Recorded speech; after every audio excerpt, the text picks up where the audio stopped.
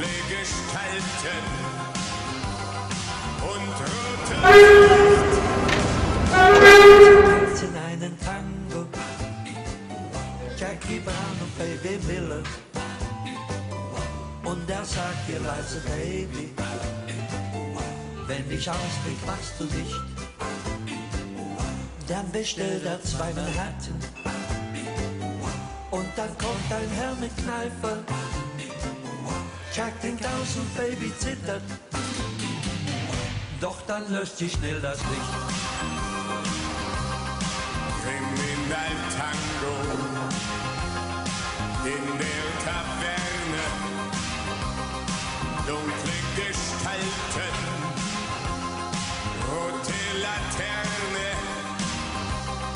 Abend für Abend lodert die Lunte, sprühende Spannung liegt in der Luft. Und sie tanzen einen Tango, alle die davon nichts ahnen. Und sie fragen die Kapelle, haben sie nicht was Heißes da? Denn sie können ja nicht wissen, was da zwischen Tag und Morgen in der nächtlichen Taverne bei dem Tango schon geschah.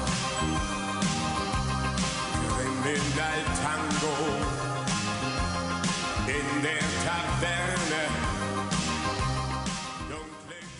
Um es auf den Nenner zu bringen, also ein rauschendes Fußballfest war es nicht. Beide Seiten haben sich nicht groß was getan, bis auf so ein paar kleine Chancen, die beide hatten. Aber sonst lief da gar nicht viel. Also das war ein taktisch klug rausgespieltes Spiel von beiden Seiten.